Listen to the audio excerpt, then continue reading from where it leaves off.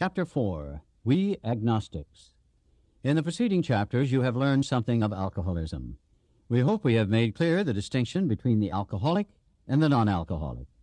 If, when you honestly want to, you find you cannot quit entirely, or if, when drinking, you have little control over the amount you take, you are probably alcoholic.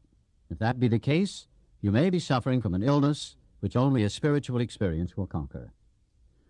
To one who feels he is an atheist or agnostic, such an experience seems impossible.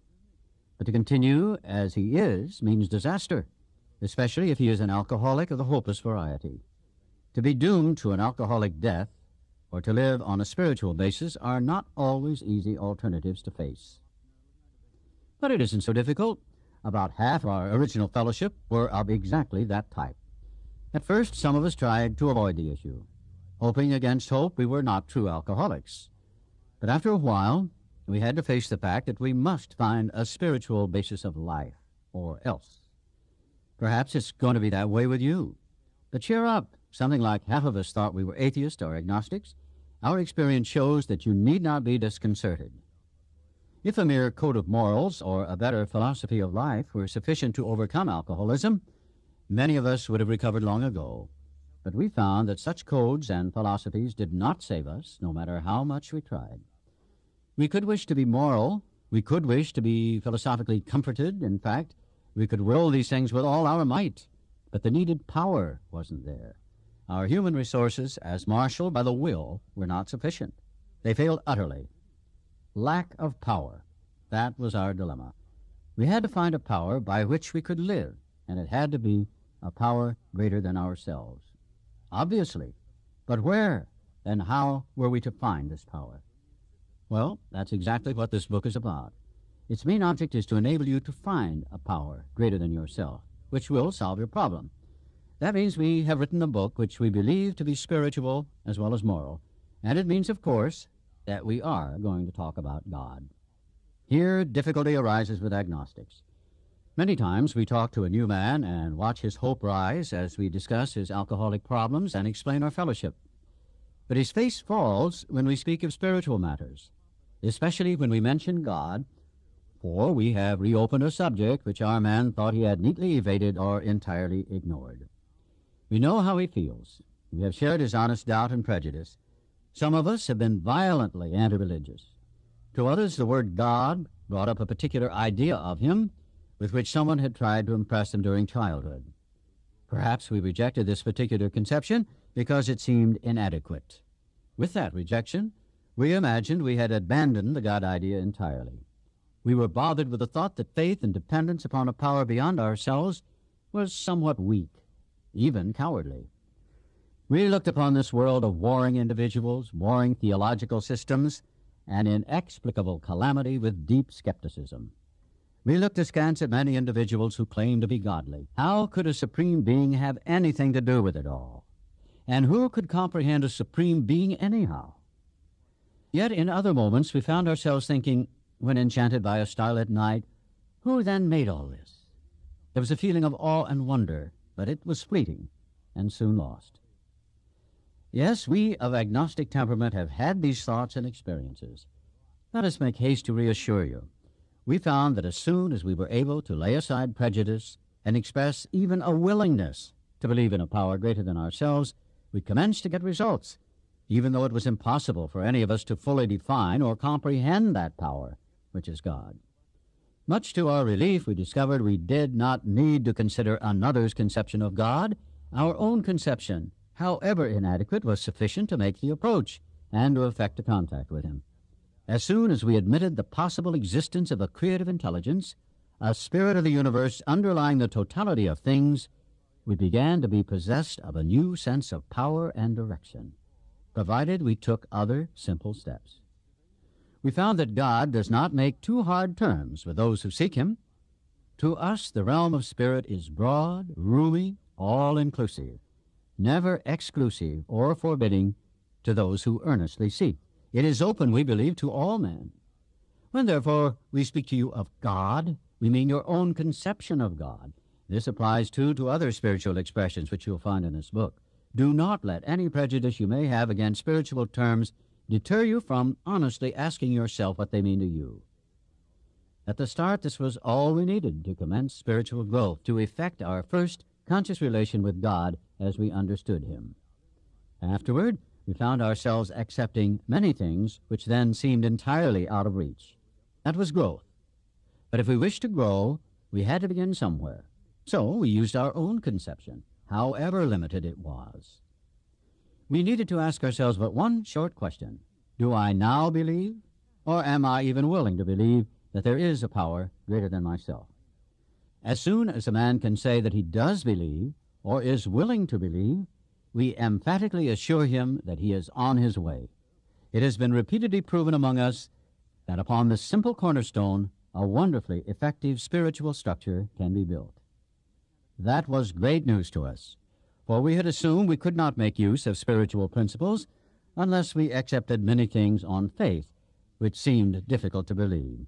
When people presented us with spiritual approaches, how frequently did we all say, "I wish I had what that man has.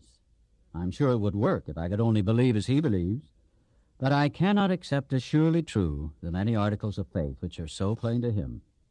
So it was comforting to learn that we could commence at a simpler level. Besides a seeming inability to accept much on faith, we often found ourselves handicapped by obstinacy, sensitiveness, and unreasoning prejudice. Many of us have been so touchy that even casual reference to spiritual things made us bristle with antagonism. This sort of thinking had to be abandoned. Though some of us resisted, we found no great difficulty in casting aside such feelings. Faced with alcoholic destruction, we soon became as open-minded on spiritual matters as we had tried to be on other questions. In this respect, alcohol was a great persuader. It finally beat us into a state of reasonableness. Sometimes this was a tedious process. We hope no one else will be prejudiced for as long as some of us were. The reader may still ask why he should believe in a power greater than himself. We think there are good reasons. Let's have a look at some of them. The practical individual of today is a stickler for facts and results. Nevertheless, the 20th century readily accepts theories of all kinds, provided they are firmly grounded in fact. We have numerous theories, for example, about electricity. Everybody believes them without a murmur of doubt. Why this ready acceptance? Simply because it is impossible to explain what we see, feel, direct, and use without a reasonable assumption as a starting point. Everybody nowadays believes in scores of assumptions for which there is good evidence, but no perfect visual proof. And does not science demonstrate that visual proof is the weakest proof? It is being constantly revealed as mankind studies the material world that outward appearances are not inward reality at all. To illustrate, the prosaic steel girder is a mass of electrons whirling around each other at incredible speed. These tiny bodies are governed by precise laws, and these laws hold true throughout the material world. Science tells us so. We have no reason to doubt it. When, however, the perfectly logical assumption is suggested that underneath the material world and life as we see it, there is an all-powerful, guiding, creative intelligence, right there our perverse streak comes to the surface, and we laboriously set out to convince ourselves it isn't so. We read wordy books and indulge in windy arguments, thinking we believe this universe needs no God to explain it. Were our contentions true, it would follow that life originated out of nothing, means nothing, and proceeds nowhere. Instead of regarding ourselves as intelligent agents, spearheads of God's ever-advancing creation, we agnostics and atheists chose to believe that our human intelligence was the last word, the Alpha and the Omega, the beginning and end of all. Rather vain of us, wasn't it? We who have traveled this dubious path beg you to lay aside prejudice, even against organized religion. We have learned that whatever the human frailties of various faiths may be, those faiths have given purpose and direction to millions. People of faith have a logical idea of what life is all about. Actually, we used to have no reasonable conception whatever. We used to amuse ourselves by cynically dissecting spiritual beliefs and practices when we might have observed that many spiritually minded persons of all races, colors, and creeds were demonstrating a degree of stability, happiness, and usefulness which we should have sought ourselves. Instead, we looked at the human defects of these people and sometimes used their shortcomings as a basis of wholesale condemnation. We talked of intolerance while we were intolerant ourselves. We missed the reality and the beauty of the forest because we were diverted by the ugliness of some of its trees. We never gave the spiritual side of life a fair hearing. In our personal stories, you will find a wide variation in the way each teller approaches and conceives of the power which is greater than himself. Whether we agree with a particular approach or conception seems to make little difference. Experience has taught us that these are matters about which, for our purpose, we need not be worried. They are questions for each individual to settle for himself. On one proposition, however, these men and women are strikingly agreed. Every one of them has gained access to and believes in a power greater than himself. This power has, in each case, accomplished the miraculous, the humanly impossible. As a celebrated American statesman put it, let's look at the record. Here are thousands of men and women, worldly indeed. They flatly declare that since they have come to believe in a power greater than themselves, to take a certain attitude toward that power, and to do certain simple things, there has been a revolutionary change in their way of living and thinking. In the face of collapse and despair, in the face of the total failure of their human resources, they found that a new power, peace, happiness, and sense of direction flowed into them. This happened soon after they wholeheartedly met a few simple requirements. Once confused and baffled by the seeming futility of existence, they show the underlying reasons why they were making heavy going of life. Leaving aside the drink question, they tell why living was so unsatisfactory. They show how the change came over them. When many hundreds of people are able to say that the consciousness of the presence of God is today the most important fact of their lives, they present a powerful reason why one should have faith. This world of ours has made more material progress in the last century than in all the millenniums which went before. Almost everyone knows the reason. Students of ancient history tell us that the intellect of men in those days was equal to the best of today. Yet, in ancient times, material progress was painfully slow. The spirit of modern scientific inquiry, research, and invention was almost unknown. In the realm of the material, men's minds were fettered by superstition, tradition, and all sorts of fixed ideas. Some of the contemporaries of Columbus thought a round earth preposterous. Others came near putting Galileo to death for his astronomical heresies. We ask ourselves this: are not some of us just as biased and unreasonable about the realm of the spirit as were the ancients about the realm of the material? Even in the present century, American newspapers were afraid to print an account of the Wright brothers' first successful flight at Kitty Hawk. Had not all efforts at flight failed before? Did not Professor Langley's flying machine go to the bottom of the Potomac River? Was it not true that the best mathematical minds had proved man could never fly? Had not people said God had reserved this privilege to the birds? Only 30 years later, the conquest of the air was almost an old story, and airplane travel was in full swing. But in most fields, our generation has witnessed complete liberation of our thinking. Show any longshoreman a Sunday supplement describing a proposal to explore the moon by means of a rocket, and he will say, "I bet they do it. Maybe not so long, either."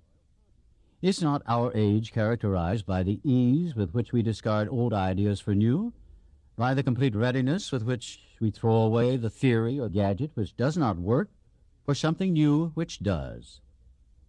We had to ask ourselves why we shouldn't apply to our human problems the same readiness to change our point of view.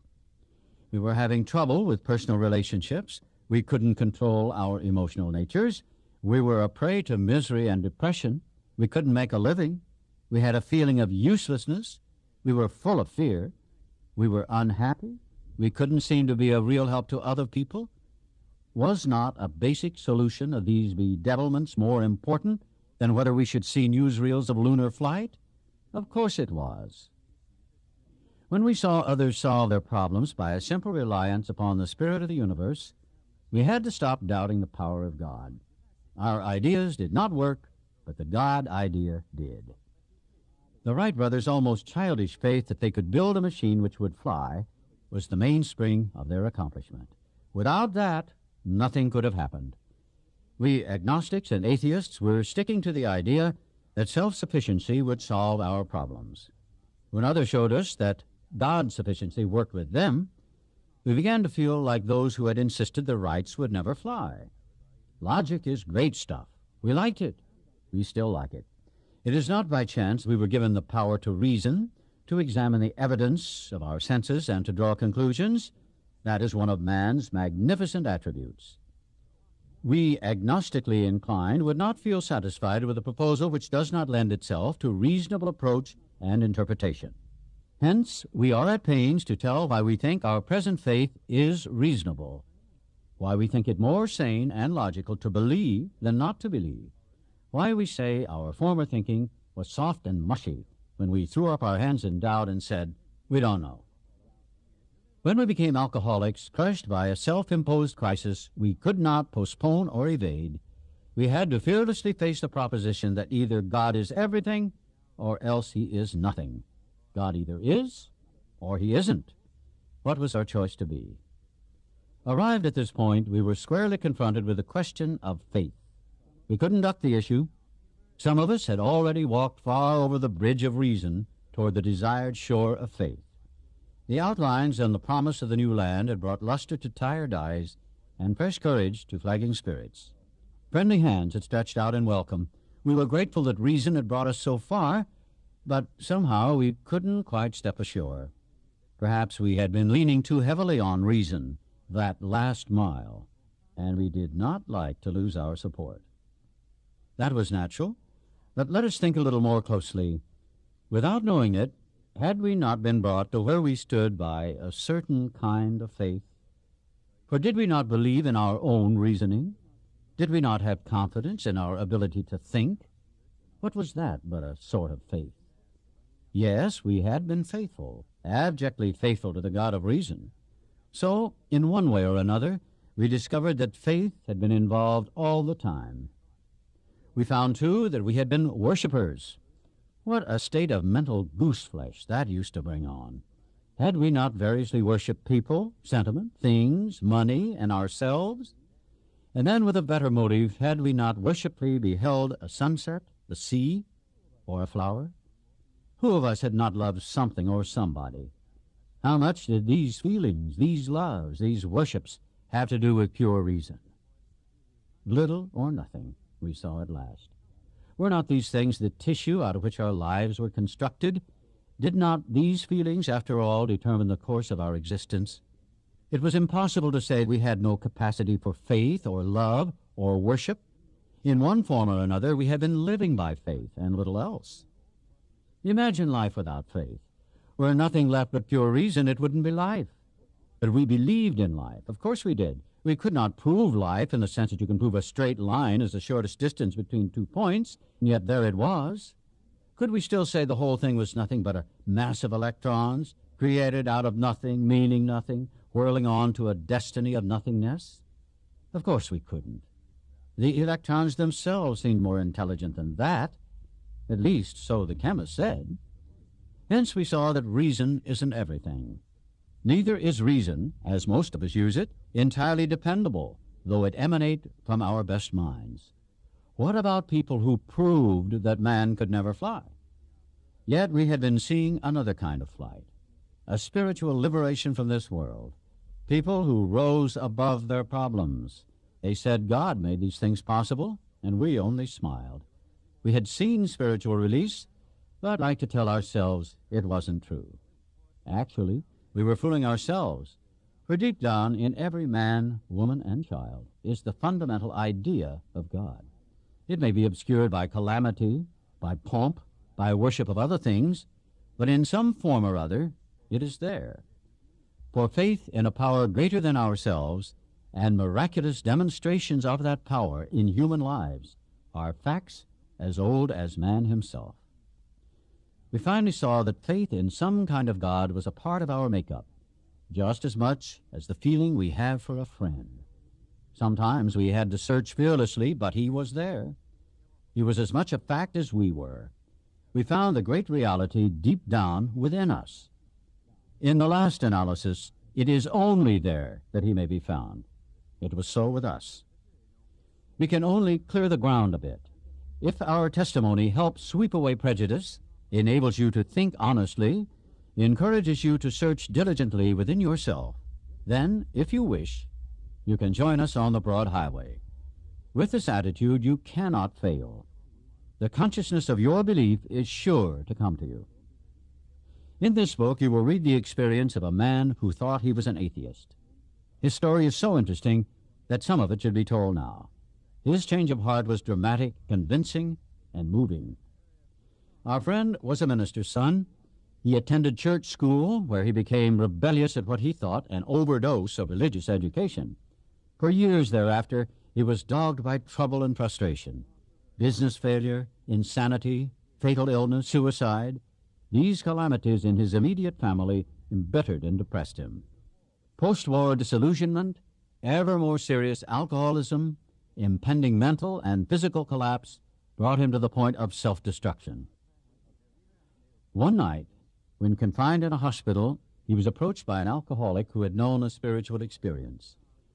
Our friend's gorge rose as he bitterly cried out, "If there is a God, he certainly hasn't done anything for me." But later, alone in his room, he asked himself this question: is it possible that all the religious people I have known are wrong? While pondering the answer, he felt as though he lived in hell. Then, like a thunderbolt, a great thought came. It crowded out all else.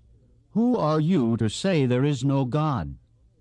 This man recounts that he tumbled out of bed to his knees. In a few seconds, he was overwhelmed by a conviction of the presence of God. It poured over and through him with the certainty and majesty of a great tide at flood. The barriers he had built through the years were swept away. He stood in the presence of infinite power and love. He had stepped from bridge to shore. For the first time, he lived in conscious companionship with his Creator. Thus was our friend's cornerstone fixed in place. No later vicissitude has shaken it. His alcoholic problem was taken away. That very night, years ago, it disappeared. Save for a few brief moments of temptation, the thought of drink has never returned. And at such times a great revulsion has risen up in him. Seemingly he could not drink even if he would. God had restored his sanity. What is this but a miracle of healing? Yet its elements are simple. Circumstances made him willing to believe. He humbly offered himself to his Maker. Then he knew. Even so has God restored us all to our right minds. To this man, the revelation was sudden. Some of us grow into it more slowly. But he has come to all who have honestly sought him. When we drew near to him, he disclosed himself to us.